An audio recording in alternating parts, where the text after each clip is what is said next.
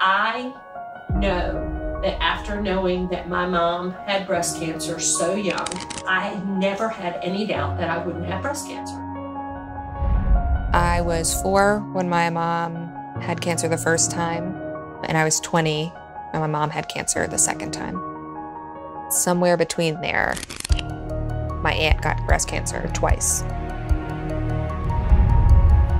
I had this one son who was born here. This young son developed an immune response disease. At the age of 7, 2 weeks after his 7th birthday, he died. And the disease was absolutely related to Love Canal. This is Mary Alice McMillan. I'm calling to schedule a bilateral breast MRI with contrast.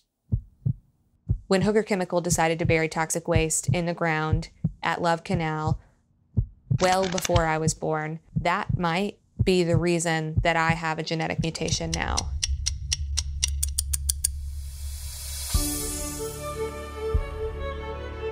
Everything I've ever done, any big moment in my childhood, I had my mom there, my dad there, my aunt and my uncle, and my grandmother and my grandfather.